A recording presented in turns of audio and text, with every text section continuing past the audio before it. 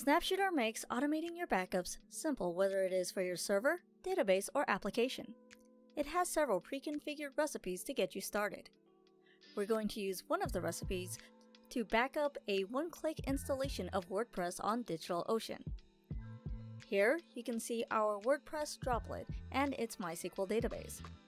You can also see here a DigitalOcean space, an S3 compatible object storage where our backups will live. By navigating to API then Spaces Access Keys, you will also see a Spaces Access Key I created to allow SnapShooter access to the space we want to use. When you generate a Spaces Access Key, it will provide you with a key as well as a secret. Make sure to save both.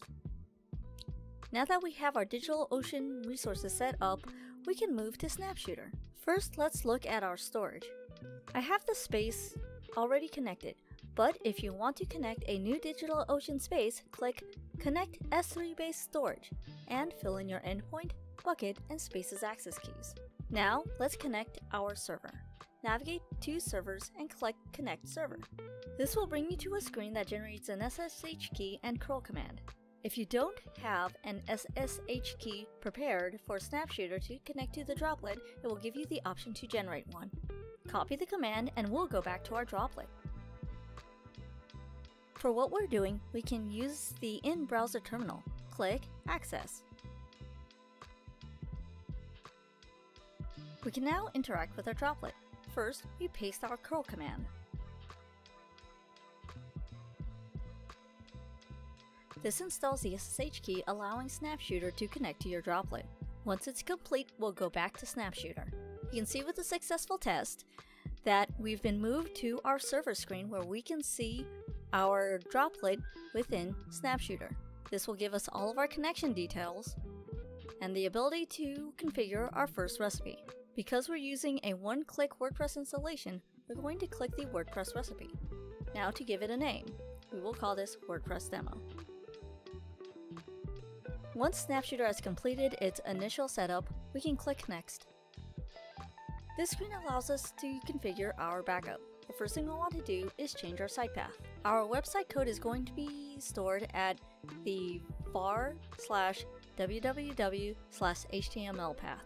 We will also have the option to back up the file system, set our compression levels, as well as set up our exclude lists. Due to a recent update with MySQL, we're going to remove the single transaction flag. Now that that is all done, we're going to click Test. This is our test output, and all of the tables it was able to find. Go and click Save and Next. Now we have our first backup job. Let's set our storage. We have the option of having it back up once a day, setting our time zone, and our backup time. For the purposes of this demo, we're going to keep everything at its defaults, but you can set it to your own local time zone. This will also give you the option of setting an archiving policy. We're going to keep one backup at a time. Now we're going to click Set Schedule and Finish. This gives us a dashboard for this particular backup job. This is our backup configuration, our schedule, and our server connection details. If we scroll down, we can also see our storage details. Because we do not have a backup prepared yet, we're going to click Backup Now. This will bring us to a live dashboard of what our backups will look like. If you scroll down, you will see the steps taken for the backup, as well as any relevant outputs.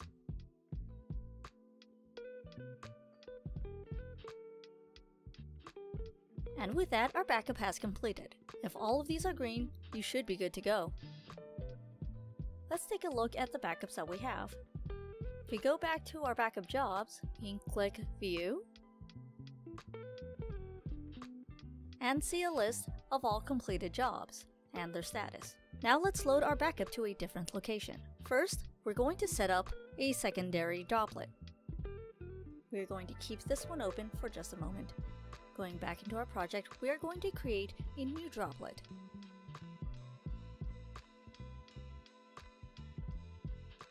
Select Clamp, and we want something that is going to be the same as our previous droplet, which is going to be a regular at 8 gigabytes. We're going to keep everything else the same. Scroll down. Everything looks fine, so we're going to create this droplet.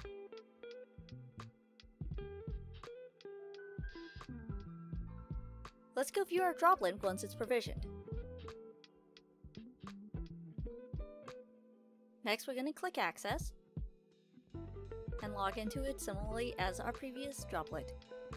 One of the first things we have to do is set up MySQL for the backup. I'm going to go into MySQL, going to create an empty WordPress database, and that's it. Now back to SnapShooter. Now to restore the backup into a new location, we're going to click Manage.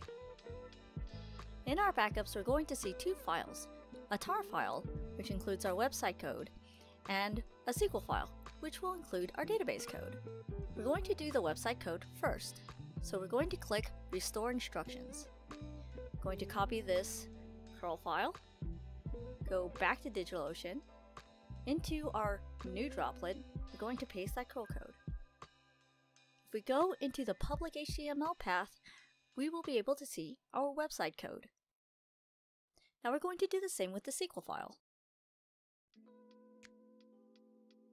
We're going to go into Restore Instructions, but we're going to make a bit of an edit before we paste everything. We're only going to copy up until the user, paste it. User, we're actually going to use this word because we have not added new users. We're going to have it request a password. We're going to set the database to WordPress.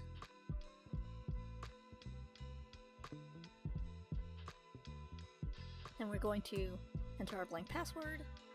For security reasons, obviously use a new account with a clean password. Now that that's all set up, we should be able to go into MySQL and see our new full WordPress database.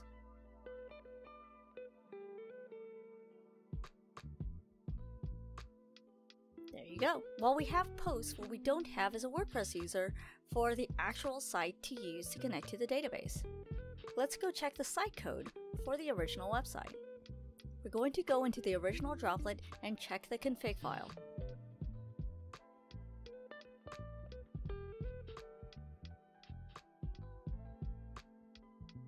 We're going to take that password. We're going to add this user to our new website. Back on our original droplet, we're going to add a new user with that old password. Once you've created the user, make sure to grant the proper privileges to that user so that it can work with the website.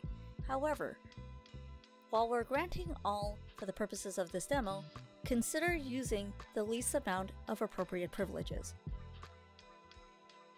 We're going to go back here, going to copy that IP address, and we're going to see our new website. And there we go! The website is completely restored to the new droplet. Keeping your website in two different places is useful for things like disaster recovery that allows you to make sure that somewhere globally your website is still up even when one area goes down. Leave any questions in the comments and happy building!